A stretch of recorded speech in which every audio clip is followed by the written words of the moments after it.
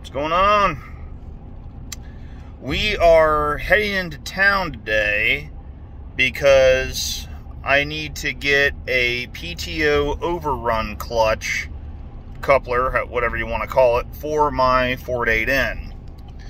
We're going to my favorite store of all time, Royal King, and I already checked online before I left the house. They got them in stock.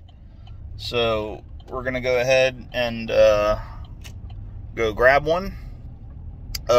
When we get back to the garage, I will show you what it is, what they do, and why it's important to have it.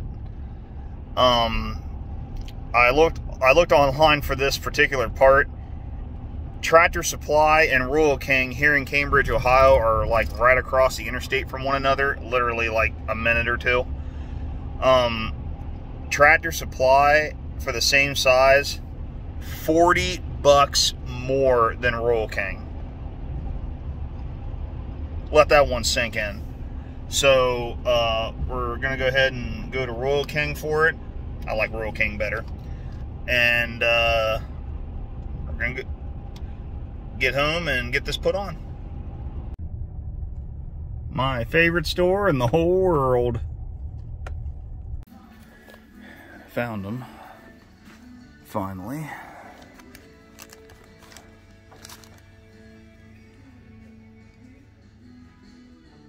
One and 3/8 by 1 3/8. That's what we need.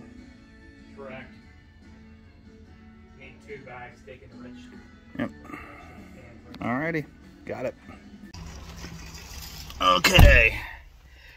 Just got out of there. I was in there for about 30-45 minutes. No matter when I come to this store, I always run into like a couple people that I know, and I ran into 2 people in there, so I had to BS with them for a little bit.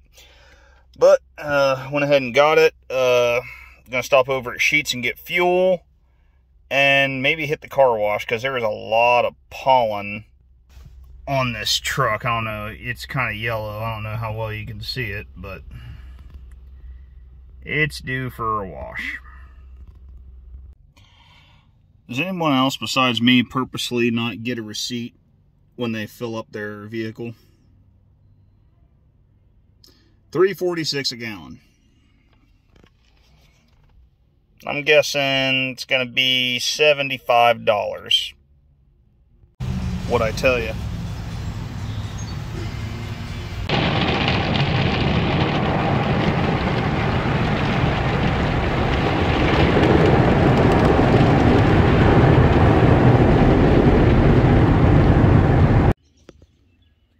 Literally, as soon as I pulled out of the car wash, it started raining.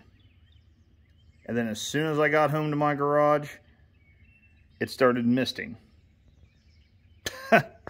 Ain't that just my luck? Well,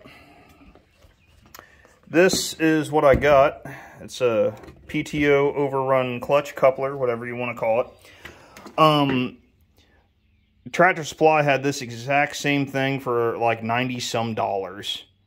And this was $57.99.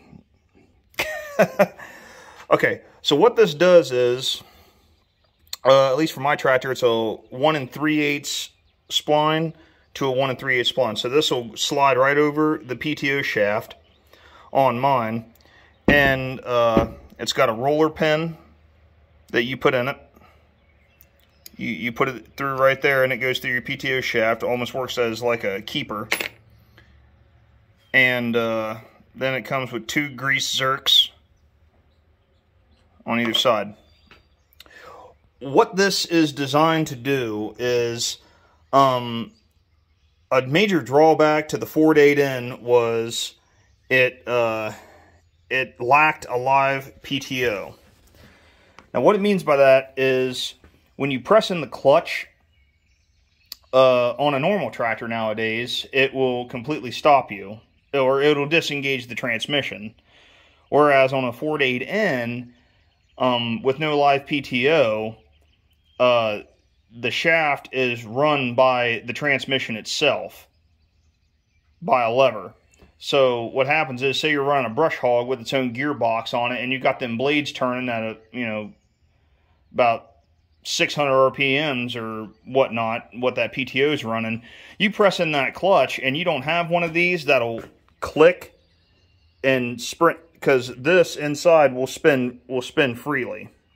That right there, and this whole thing will spin, but your PTO shaft on your tractor will not.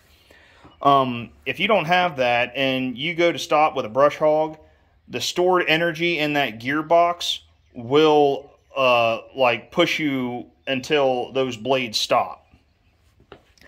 And if you're like me and you got a pond that you're going to be mowing around, or ponds, and on a hillside and fences and all that stuff, this is pretty much a must-have.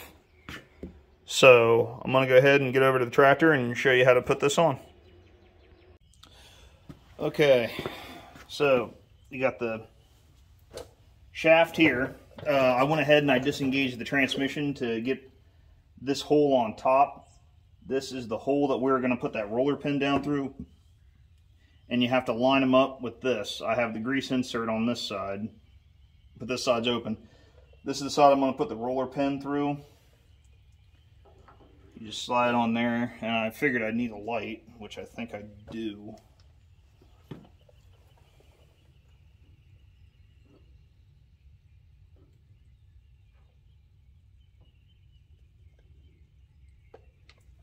Right there. Okay. Then you're going to need, first you're going to need a socket or a wrench that goes with your grease insert, whatever size it is. I went ahead, I got a punch here that'll fit down in there and help punch that rolling pin the rest of the way down in. Got a hammer. And one thing I did on this was I went ahead, I put it in my vise and I crimped it just ever so slightly. That way it would just make it easier just going in, because once it's in, it's really not going anywhere. So you just put it through the top, line it up with that hole, just put it through, and nice and easy. It should just go right through.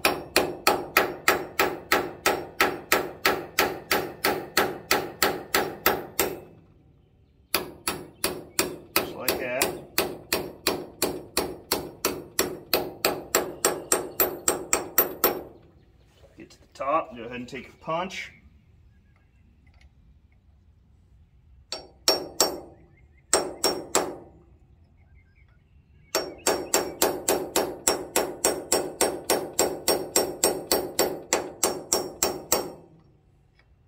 Get it the rest of the way in there.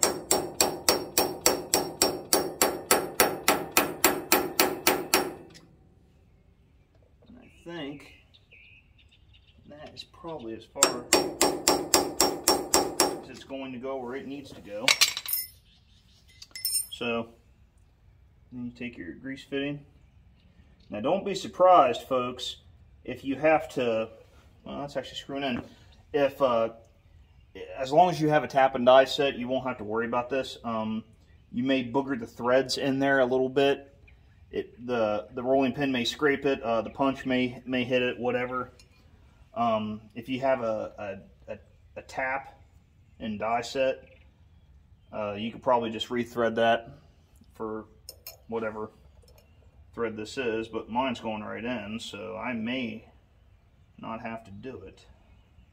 At least I hope not.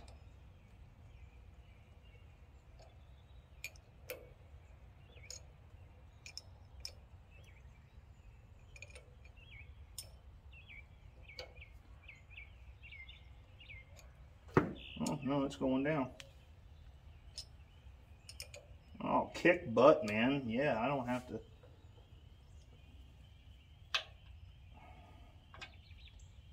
Well, maybe. Continues to go in.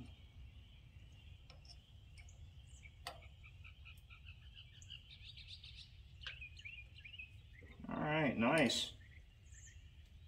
Alright, I just snug them up. Don't overthread them. Yeah, that's about it. Now you just make sure you grease that before every time you use it. And the shaft that comes out of the rear of this is now this. So you just if it has a lock on it, you just slide it on there, and it's as easy as that, guys. But hopefully I gave you some tips and showed you how to properly do this. Thanks for watching, and I'll see you on the next project.